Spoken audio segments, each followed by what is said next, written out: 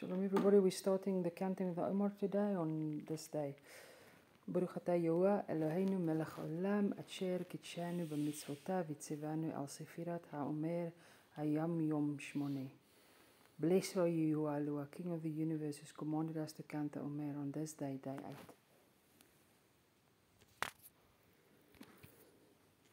Shalom, beloveds of the King. So praise Abba Yahuwah. Yes, we are continuing with our counting of the Omar, and we are on chapter 10 of Yirmiyahu. And so we continue to read. Hear the word which Yahuwah speaks to you, O house of Yisrael. Thus says Yahuwah, do not learn the way of the nations, and do not be awed by the signs of the heavens, for the nations are awed by them. So this is very interesting. Do not learn the ways of the nations. So you see, we are not to be following the ways of the nations. We are not to be following the signs and the wonders of the nations. But yet, at the end of the day, the nations give us their plans. The nations give us their pharmakia. And what do? We follow. And we are awed by all the things that they want to give us for us to be able to follow. And then people want to follow signs and wonders, all these signs and wonders. We don't want to learn the ways of the Father, but we want to be able to follow signs and wonders in the heavens and signs and wonders that people do. And yet, isn't it amazing? Father did the greatest signs and wonders through the Israelites, in their midst, for the Israelites. And yet, did those signs and wonders get them to really follow him the way that they should? There was no group of people that saw more signs and wonders than what they did. They saw the 10 plagues. They saw how he parted the Red Sea. They saw how he gave them quail and manna from heaven, and supernaturally he fed them. He gave them water to drink. He was a cloud by day and a pillar of fire by night, with the signs and the wonders that he gave. Yet, the people did not serve him. And so at the end of the day, we are not to be a people that are just led by signs and wonders. We are to be led by the Ruach of Yahuwah. For the laws of these people are worthless. For one cuts a tree from the forest, work of the hand of a craftsman with a cutting tool. And here's our little Christmas trees. They beautify it with silver and gold. They strengthen it with nails and hammers so that it does not topple.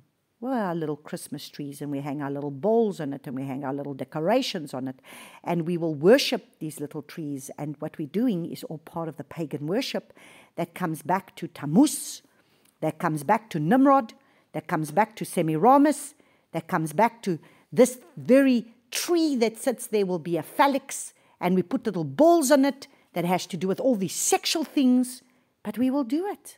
And we'll say, oh no, even though the Christians are Christians and they know that these things are wrong, but it's not about the Christmas thing, it's about bringing Jesus into the Christmas thing. And so we want to justify our rebellion. And we want to justify our customs and our traditions. And so we learn the ways of the nations and what the nations have done and what the nations have taught. And now it's so scary because even in the land of Israel, this year, more than any other year, this December last year, my goodness, it was festivities of Christmas all over the place, that even in, I think it was in Netanya, they had this big, huge Christmas tree with all these other symbols that was with it of the different religions, but it's all these religions coming together with all their pagan things. And this is why he says, do not learn the ways of the nations. And so these customs and these pagan customs and traditions that we have been about, Father is saying it is a stench in my nostrils. But we continue. Because, what about the children? And how do you stop this? Verse 5, they are like rounded post. They are like a rounded post, and they do not speak. They have to be carried because they do not walk. Do not be afraid of them, for they do no evil. nor is it in them to do any good. So you see, and then we put our trust and our faith in all our worthless idols that we serve and all our idolatrous ways, and all of this is nothing but whoring before the Father. We whore before the Father in the things that we do. We are the prostitutes before Him. We prostitute Him with our customs and our traditions. And we don't see any evil in it. And so verse 6 says, and there is none like you, O Yahuwah. You are great, and great is your name in might. Who would not fear you, O sovereign of the nations? For this is your due.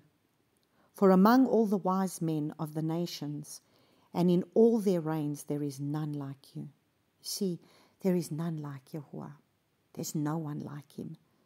There is no one like our Messiah, who is the only one who leads the way in which we should walk. They are both brutish and foolish, an instruction of worthlessness in the tree. Still going on about this tree. Silver is beaten into plates, and it is brought from Tarshish, and gold from Uphaz, the work of the craftsman and the hands of the smith, draped in blue and purple. All of them are work of skilled ones. But Yahuwah is truly Eloah. He is the living Eloah and the everlasting sovereign. At all his wrath, the earth shakes, and nations are unable to stand His displeasure. So we must understand the Father doesn't look lightly upon these things. And this is the problem. We keep excusing ourselves to continue in our wicked ways, to say, well, He will just turn a blind eye to it. Why would He do anything? But yet at the end of the day, the Bible has been put there to be able to show us that He's not going to turn a blind eye to it forever, because if He was going to judge His own set-apart nation, what makes us think that we are any different? And this is the fallacy that we are under, to believe, well, I've received Yeshua, and now that I've received Yeshua, He's the righteousness of Yahuwah, and I don't need to do anything. Well, if He's righteous, then that means I should be walking in righteousness. If He's set apart, then that means I need to walk in set apartness. If He is set apart, then I need to be set apart. But we have this understanding that Yeshua has done everything and I need to do nothing. But yet, the scripture says, work out your salvation with fear and trembling. Why is that? Because we cannot continue in our wicked, evil ways. Say to them this, the Elah that did not make the heavens and the earth shall perish from the earth and from under these heavens. So every single idolatrous thing that has been formulated to take the place of Abba Yahuwah is going to fall to the ground. Like He said to me in that one prophetic word, I want truth in the innermost parts, my child. I desire truth in the innermost parts. And everything that is not of truth is not going to stand. Everything of your religious systems that's not truth is not going to stand, because these things are not going to stand. He has made the earth by His power. He has established the world by His wisdom, and has stretched out the heavens by His understanding. And so you see, we are called to know Him. We are called to be able to come and understand His ways of His word, and to understand that His ways are His righteous ways, is righteous. And even though we might not understand it, we are to trust Him and believe that He's the one who will lead us in the right way. And we are to be able to know Him. And to know Him is to understand that His ways are not our ways.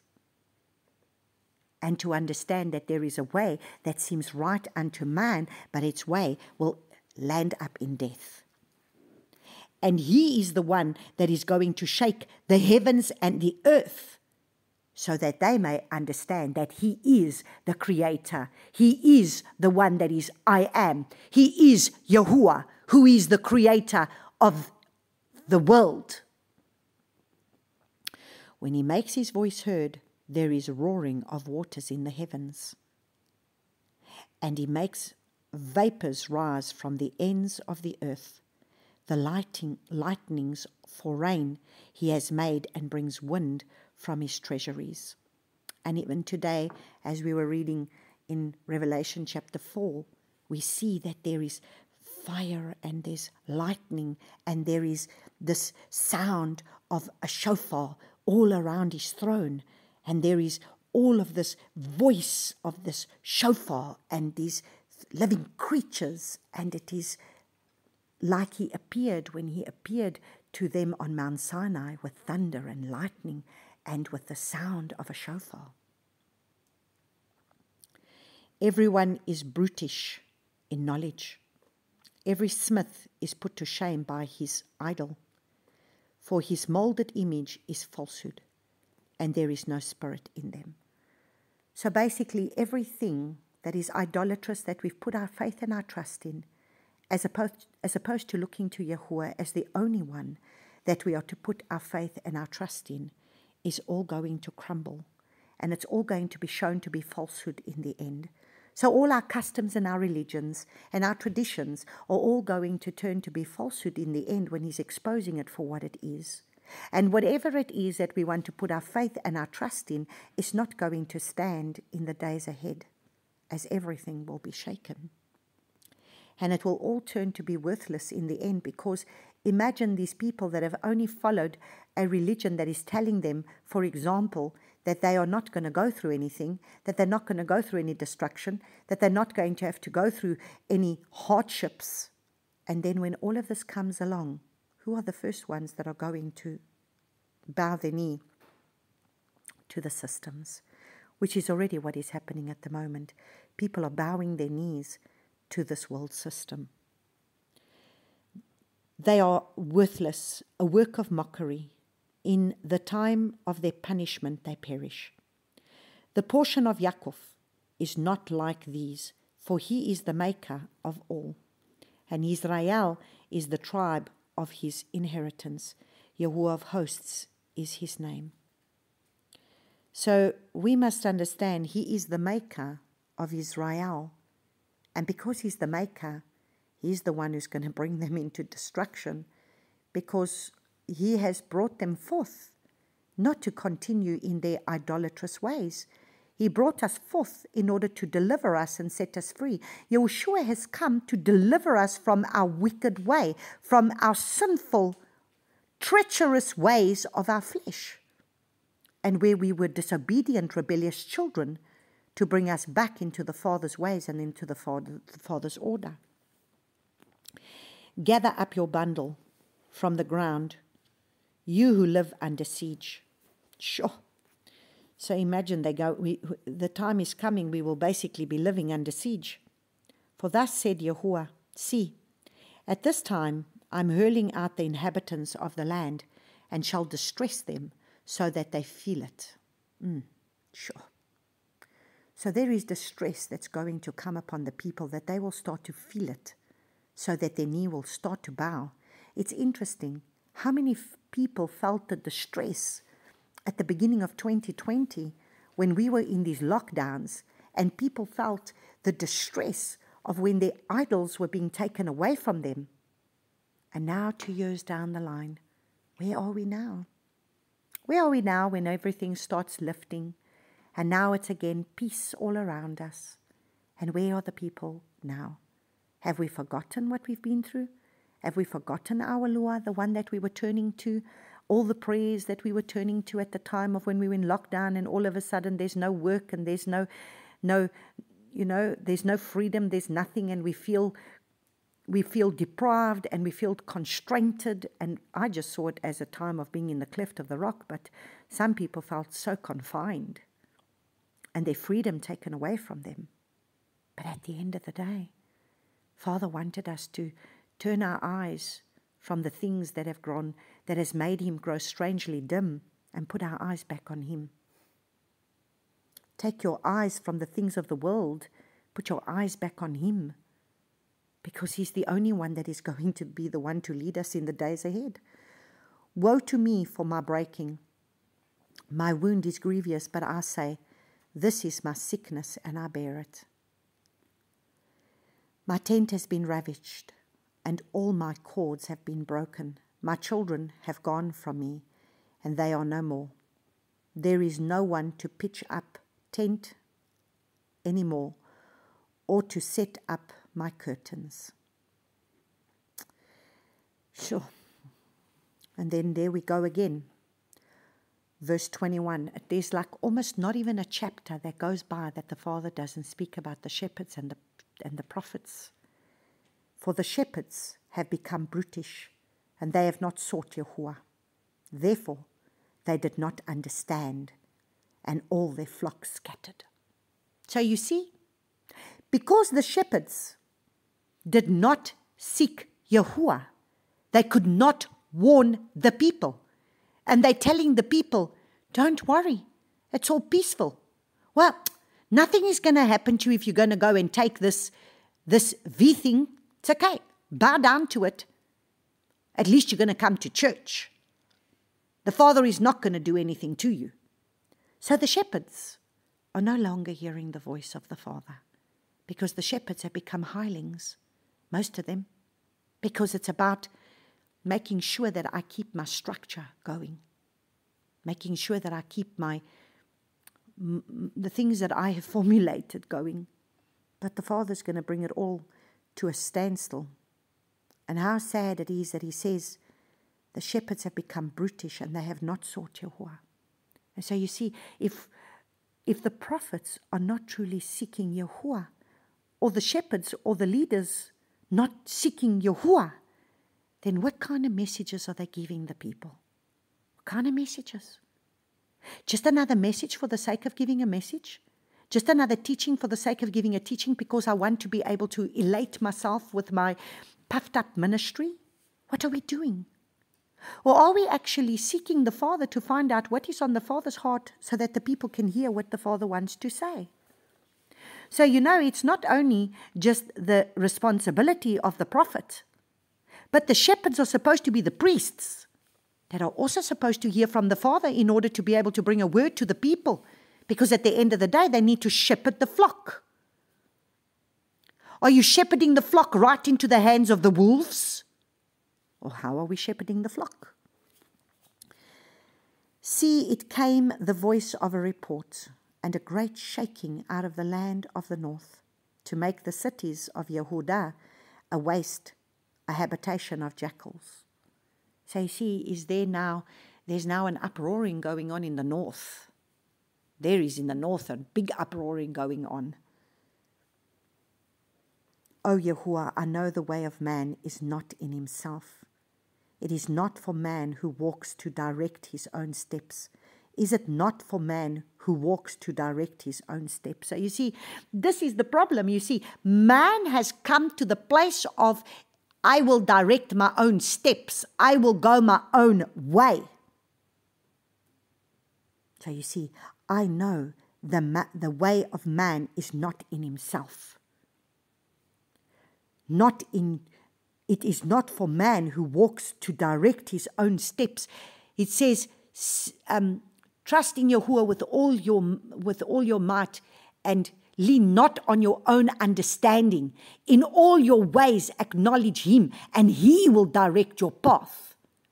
Proverbs 3, verse 5 and 6. Trust in Yahuwah. Let me get this right. Trust in Yahuwah with all your heart. Lean not on your own understanding. In all your ways acknowledge him, and he will direct your path.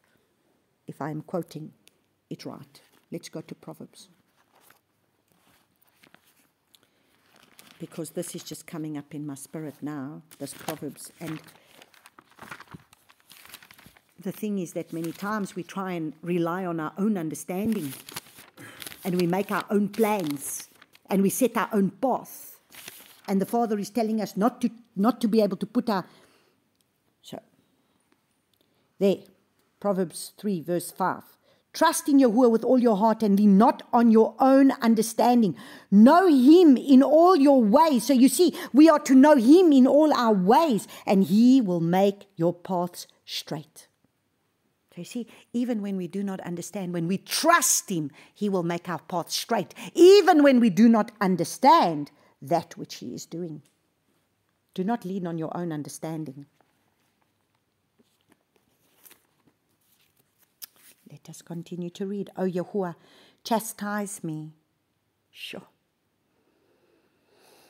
And this was my cry last night when I was reading this, and it was, O Yahuwah, chastise me, but with right ruling, not in your displeasure, lest you bring me to naught. So you see, he's giving us time to repent so that he doesn't have to bring his judgments upon us, so that he doesn't have to be able to judge us in his displeasure. So if we humble ourselves, it says, humble yourselves before the mighty Yah, resist the evil and he will resist the devil and he will flee from you. We are to humble ourselves before him and allow him to chastise us and rebuke us. So when we come to him and we seek his face and he rebukes us, it is better that he rebuke us while we still can repent than his displeasure to come against us and bring us into naught, into destruction completely. Pour out your wrath on the nations who do not know you. Sure, now imagine, this is Jeremiah having to pray this. Pour out your wrath on the nations who do not know you, and on the tribes who do not call on your name. For they have eaten up Yaakov, devour him and consume him, and laid waste his home. Understand, Jeremiah had to pray what the Father wanted him to pray. Jeremiah had to speak what the Father wanted him to speak. And he's calling forth Father's wrath on the nations. But at the end of the day, his judgment came on upon Israel too, because they would not repent. So may Abba bless you all. Shalom, shalom.